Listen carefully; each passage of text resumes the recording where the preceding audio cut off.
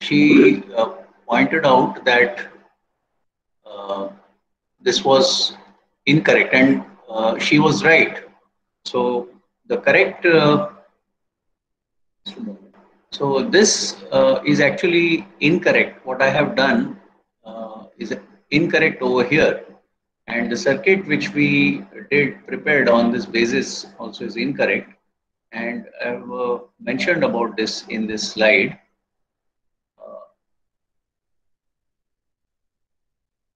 the correct solution is like this. So if you, this is the logic that we got. The statement was y equal to t equal to not a and b and c. And we have to use only NAND gates with two inputs. So this could be achieved if we just double complement this, then we get, uh, we can uh, group B and C. So it becomes an associated operation B and C. And then we can write this as not of, you see, it's exactly the same thing. What we are writing here is exactly the same thing, but we are now arranging it in terms of the NAND gates. So here we consider this B and C. It can be written as B and C not not. So it's B and C itself. So B and C not. This is B NAND C. So B NAND C is over here. B NAND C, and that's shown over here. And then you have not A. Not A is obtained from here. Not A. And then we have to take another not of this B and not B and C. So that we get B and C. So we take one more not, and here we get this operation, that is not A NAND B and C. And finally we have to again not it, that is shown here in this part. So we see that we require 5 NAND gates to realize this. Maybe if you have an easier way, you can share it with us. It could be possible. I'm not sure at the moment, but on this, at the moment, this is what occurs. So this is how you can complete the solution of this. I had given you the assignment to try this out using NOR gates instead of NAND gates. Use NOR gates with two inputs again to realize the same logic for tea and coffee. So with this correction, I hope all of you will note this correction. We'll proceed now to the next. We'll proceed now to the next.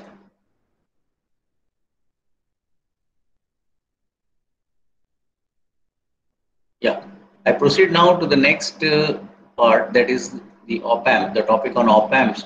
So we had discussed in our last lecture about the framework of mechatronics, about our attempt to link the digital world with the analog world, and we had discussed that in this, the operational amplifier plays a significant role.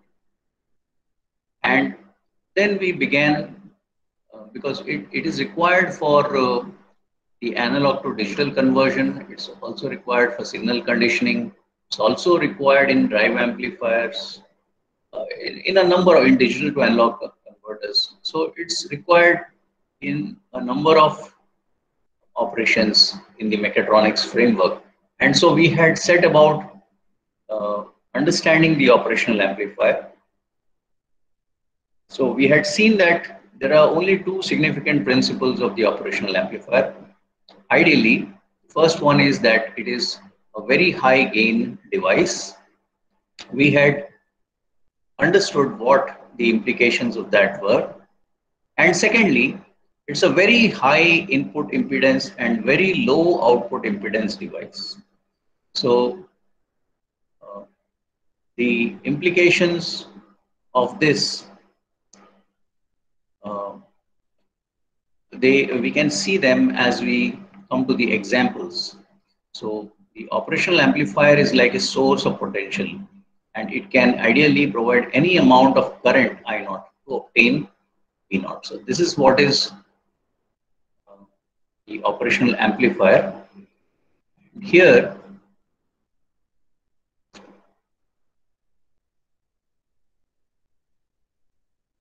we have also discussed the inverting configuration of the operational amplifier, and we applied the two steps which we had applied earlier, the two principles of the op amp.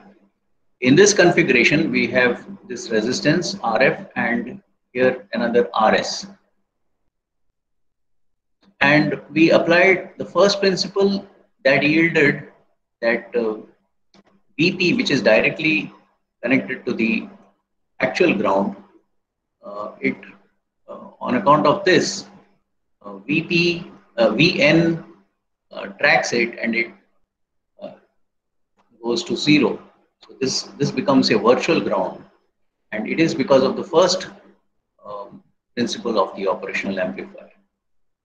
In the second one, that is it's a high input impedance device and low output impedance device. We have IN is almost equal to IP, 0. So applying Kirchhoff's current law, we had come to this part that V naught, V output, V O or V naught is equal to minus RF upon RS times VI.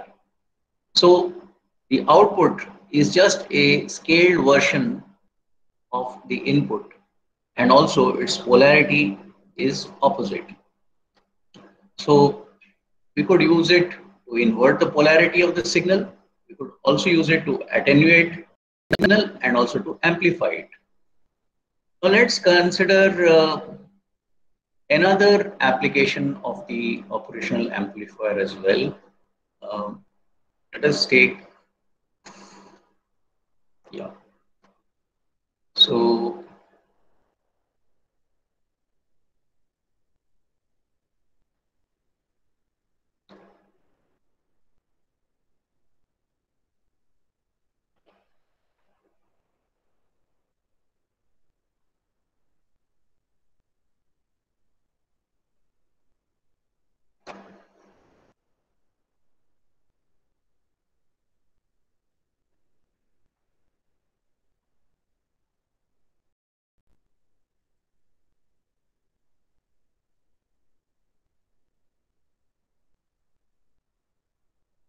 we will just add a few things to this. Let us say that we take more input. We take one more input.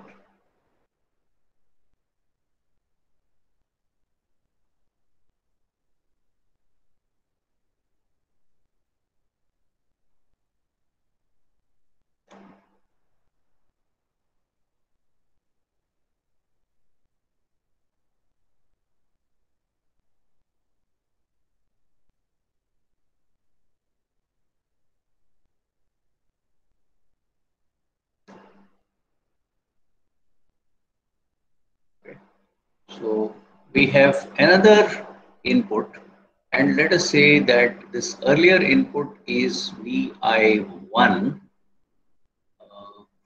This second input here is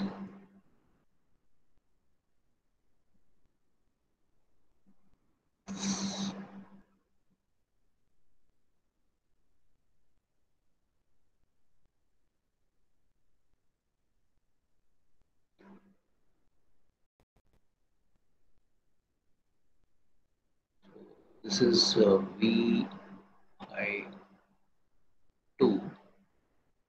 and here we have the resistance. Let's say is RS2, This one, let us say, is RS1. The current flowing through this, let's call this as IS1, and current flowing through this resistance is IS.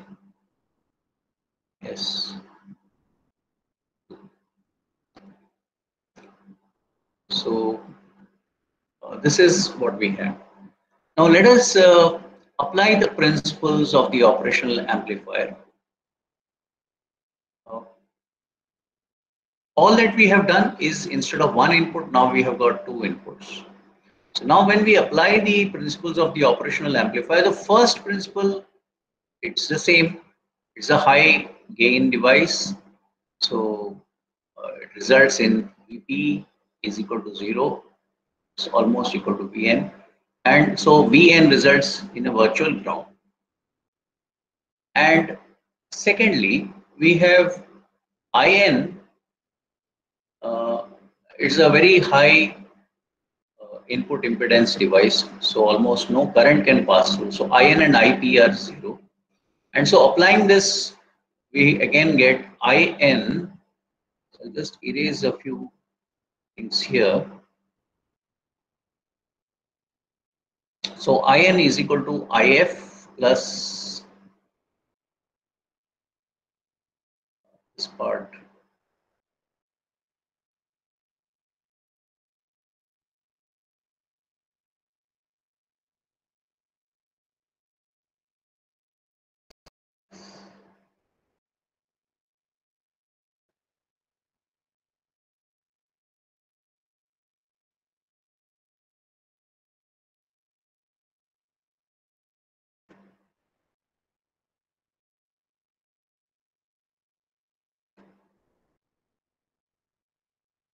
Yes. So we have If equal to Is1 plus Is2. And again, according to the same analysis, we get If. So In is almost equal to 0. And If is V put minus Vn divided by Rf plus Is1 is Vi minus Vn divided by Rs1 plus Vi. So this is Vi1. Vi2 minus Vn divided by Rs.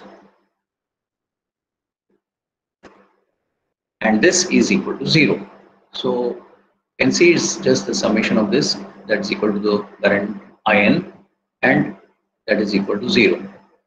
So again, we know that Vn has become a virtual ground. So this is 0.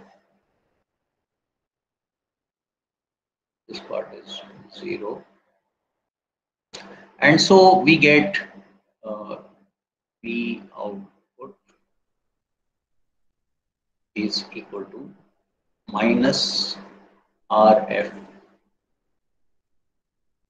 into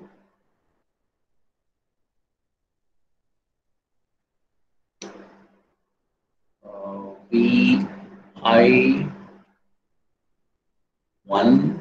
by Rs1 plus Vi2 by Rs. Okay. So what have we achieved here? We could rewrite this slightly. Could write it a little differently.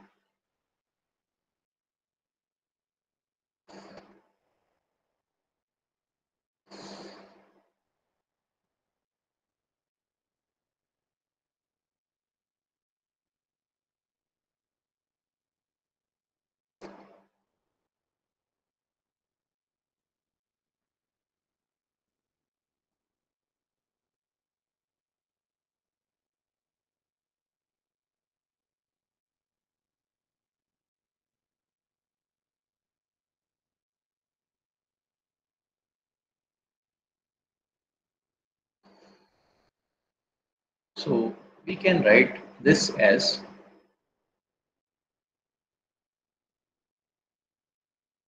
V output,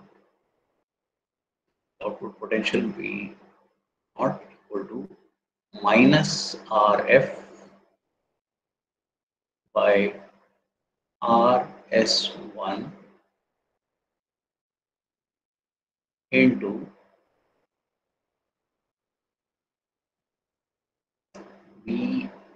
VI1 plus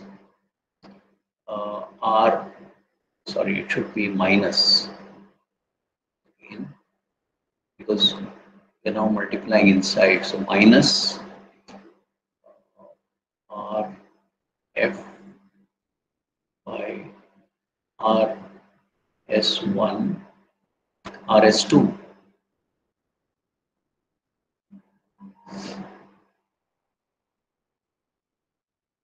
RS2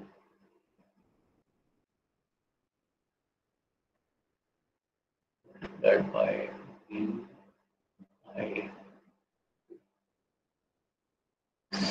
So this is what we get, and what do we observe here? What is the outcome of this discussion? What have we achieved through this circuit? Yes, can anyone tell me?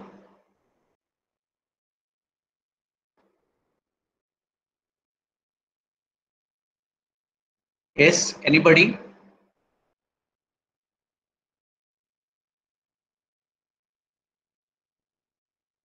Can you all hear me?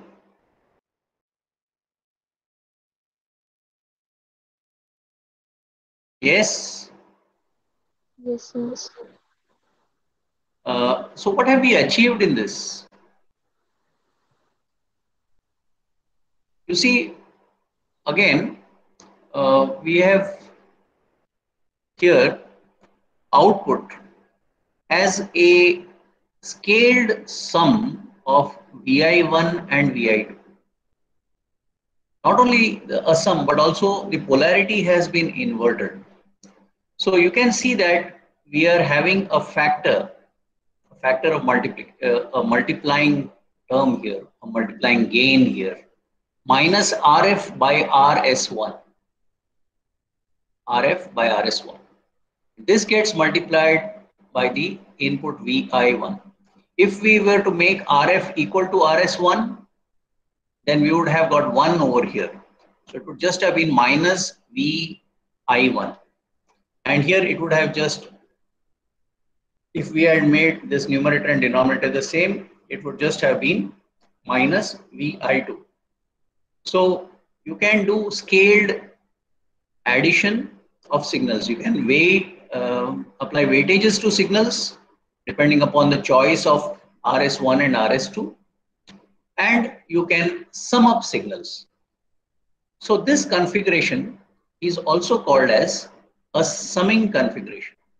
So op amp in the summing configuration.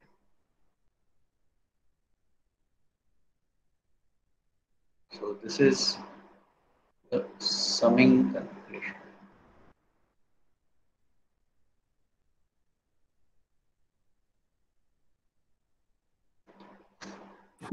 And what are the points here?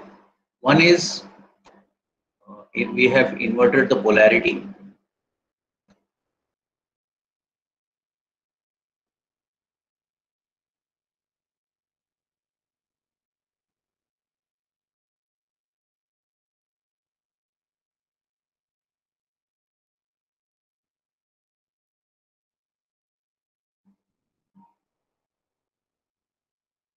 And secondly, we have got a weighted sum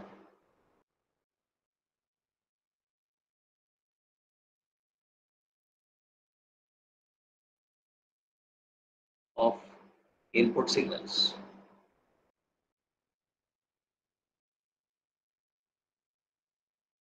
So this is quite a um, good achievement, because in real time, as signals are required, if signals are required to be added,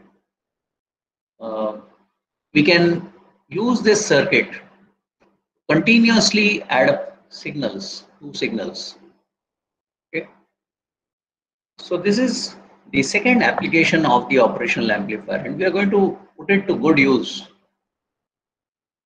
Now let us consider yet another application.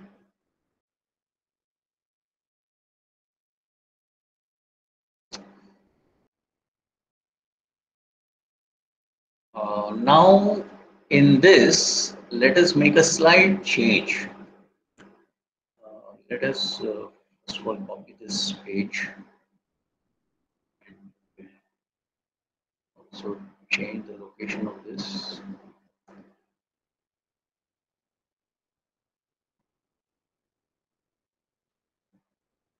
Yeah. So now let us consider another configuration of the operational amplifier. We'll again modify this, and here also, well, this up till here we can keep it the same.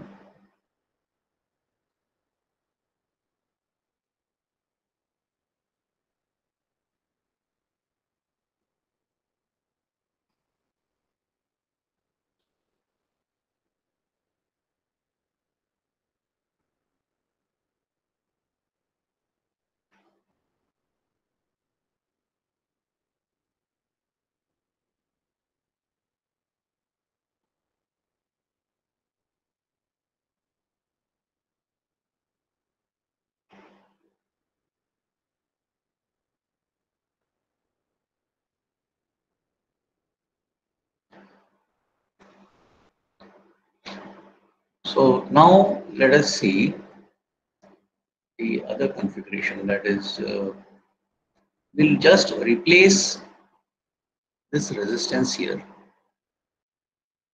Just delete this. We'll just replace this.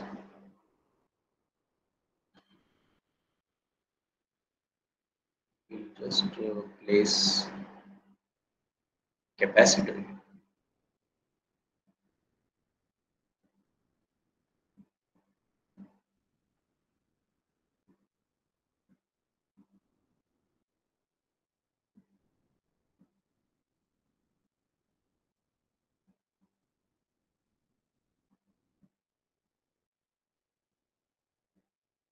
Can you tell me what is this configuration called?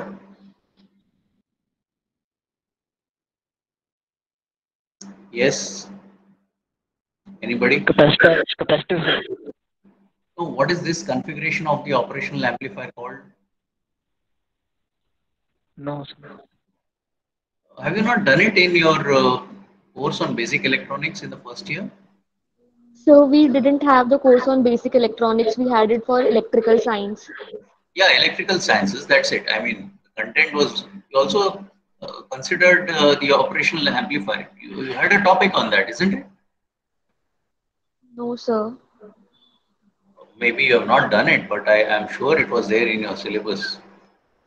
Okay, anyway, let's not worry about that. Let's take this as a good opportunity to uh, review this topic. Okay. So once again, we start with the principles of the operational amplifier. All that we have done is we have got a capacitor here now in this op amp circuit. Everything else remains the same. And here you can see that the first step remains the same because Vp is grounded. So this non-inverting end is grounded. So Vp is equal to 0. And so Vn becomes a virtual ground again. So this first part is the same. What about the second part? The second part tells us that it's a high input impedance device, very high input impedance, and low output impedance device. So any amount of current can pass through, but uh, here, as far as the input to the op amp is concerned, no current can pass through. So here In is equal to 0, but In is actually equal to Is plus If. Now what is Is? We already know. So here we have In equal to 0. That's fine. We know that we know Is. What is Is? The same thing, Vi minus Vn divided by Rs, and so we'll straight away write this as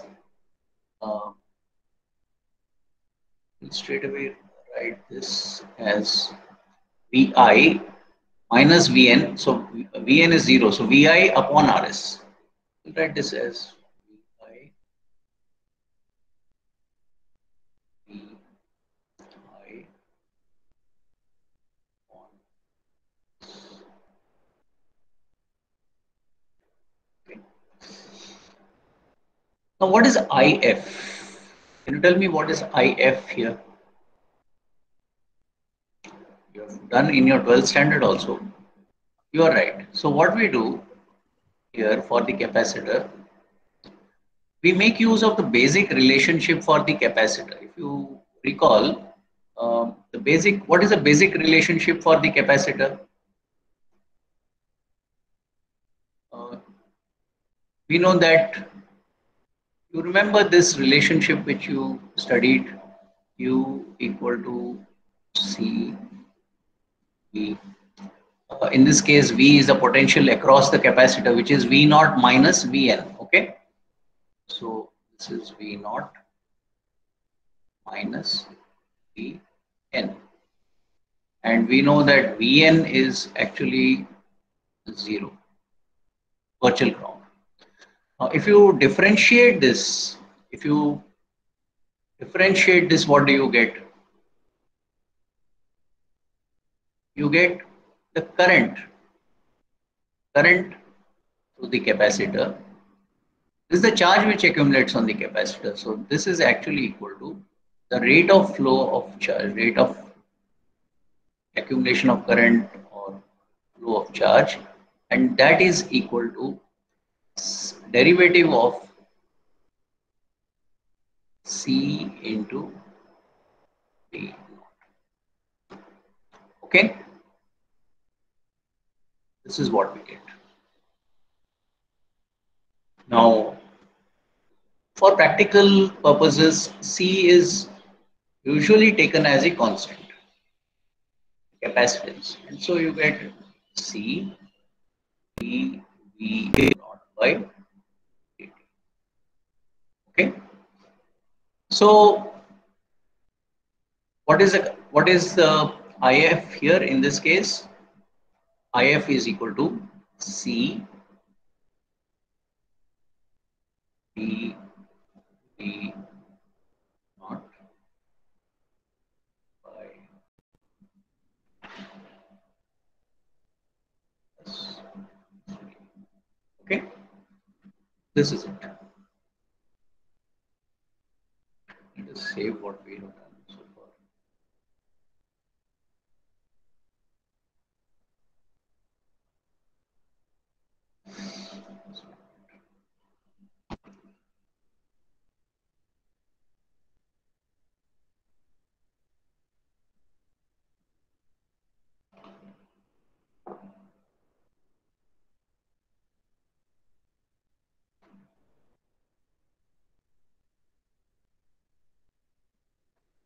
Yes. So how is the output related to the input? You see here we have the output, but here we have the derivative of the output. So derivative of the output potential is equal to this one. So we can write dV output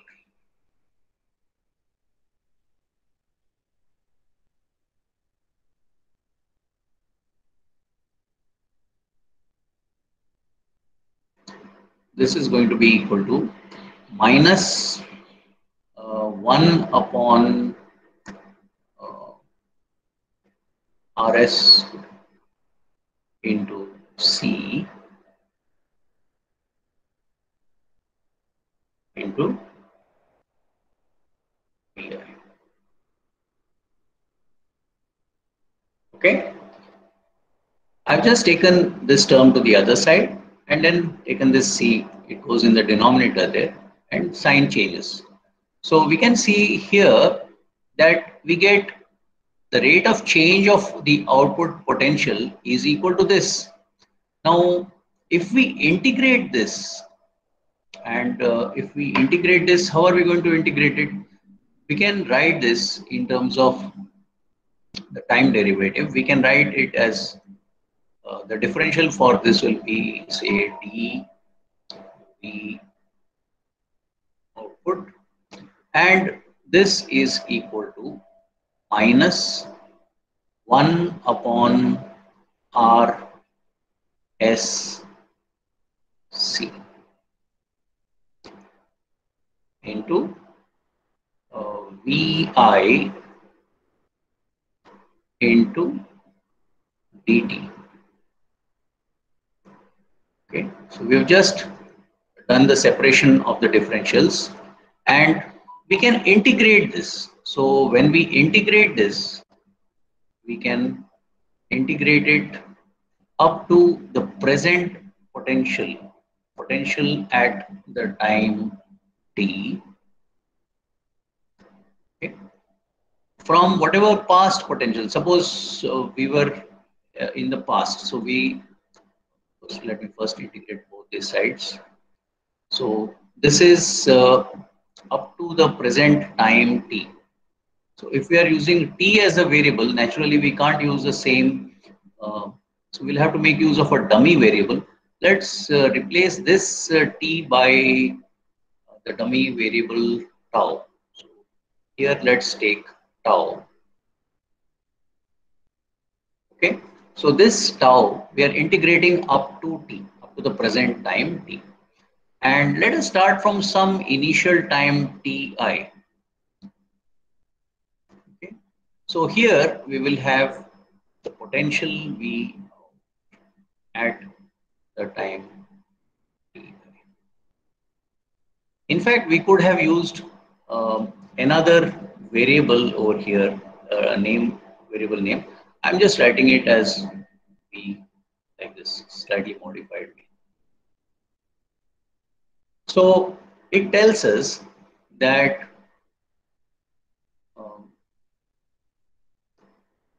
we can write this as this operation becomes V naught at the time t minus V naught at the time ti is equal to minus. You see, Rs and C are constants. So this becomes 1 upon Rs C. And here we have the integral from Ti to T. And this is Vi d tau. That means we are, if we start with some initial value of a signal V naught, okay, at the time Ti, and we will get an output continuously, V output, as equal to V output minus 1 upon RSC into this. Okay, so here, if you choose V naught as equal to 0, okay, you set it initially, output potential as equal to 0, then you can see that you are able to scale the output. You can change its polarity, and also you can scale it and produce a integral of the input. So you are integrating the input potential, input Vi, up to the present time t. So it's a continuous integration. As time passes, the integration is continuously taking place. And these are factors, these are multipliers, RSC. So you can multiply it by this 1 upon RSC. of course, polarity changes. You can start with 0 time and you can start up, you can do up to some present time. So it says that the output potential is obtained by continuously integrating the input potential. So what you are getting is an integral of the input. It's a significant achievement. If you want to integrate signals, say you want to integrate a sine wave or a cosine wave or a triangular wave, okay, or a trapezoidal wave, you can easily do this. You can integrate a square wave. You can follow this circuit and you can. So here we have the op amp in the configuration which is called as the integrating configuration.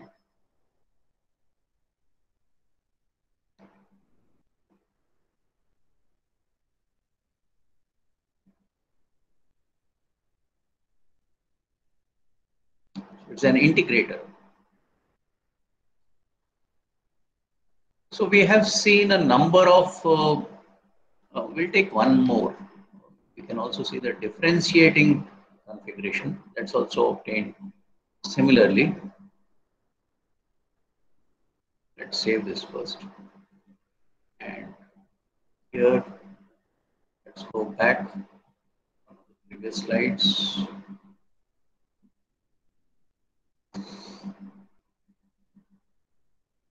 Yeah, so we'll make a copy of this.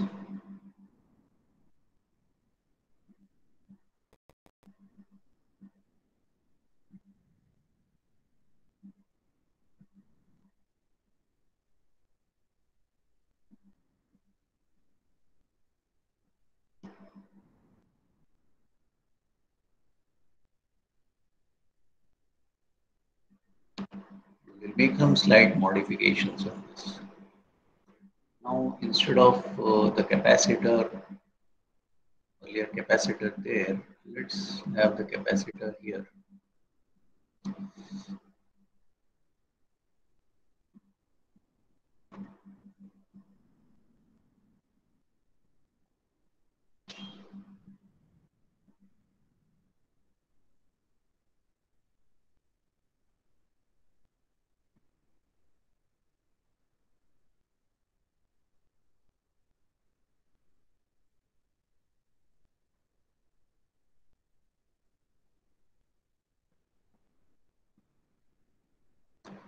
So we have another configuration. And what is this configuration called? Let us see.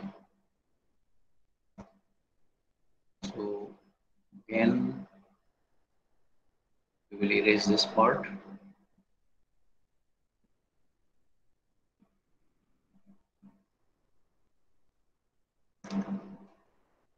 Here also we can, this part almost the same.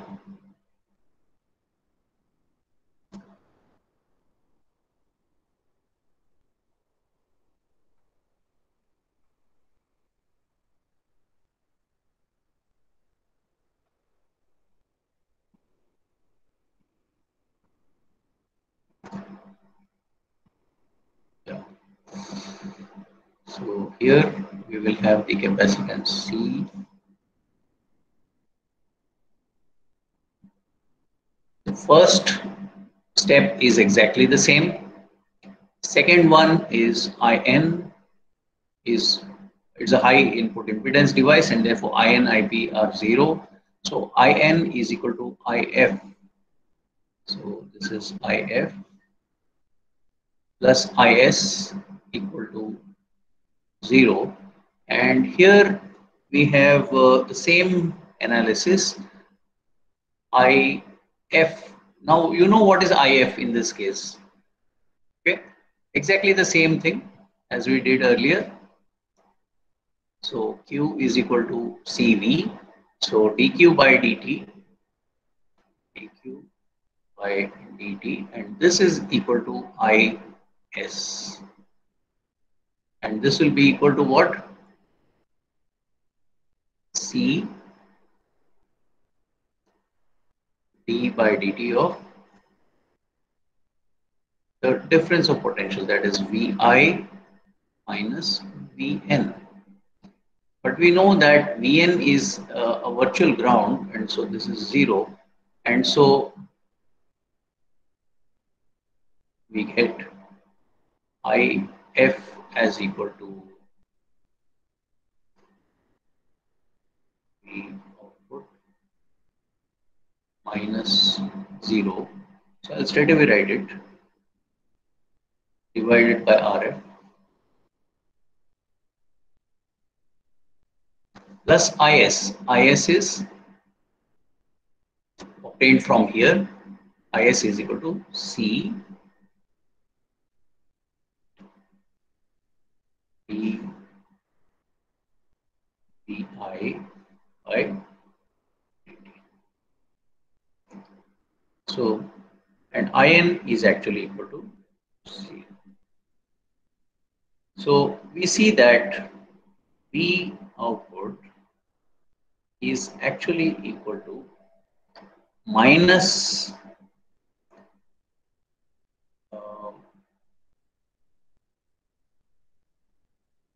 what do we have? Minus RS RF RF into C into D V I.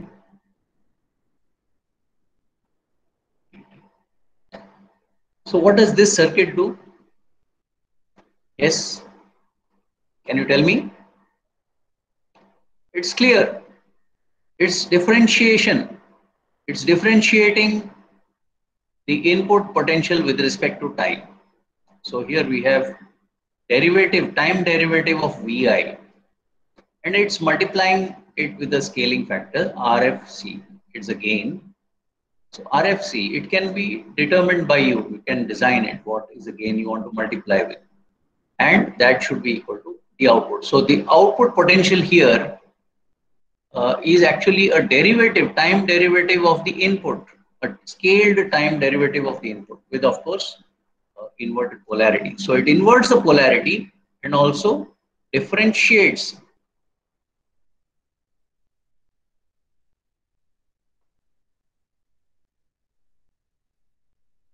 So it's a scaled time derivative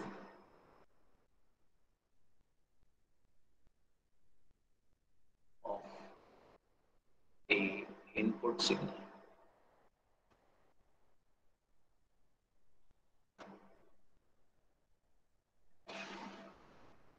So I think we can pause our lecture over here. Anybody having any queries so far? Anyone who has not understood everything properly? What was discussed in this lecture? You can ask me if you have any doubts.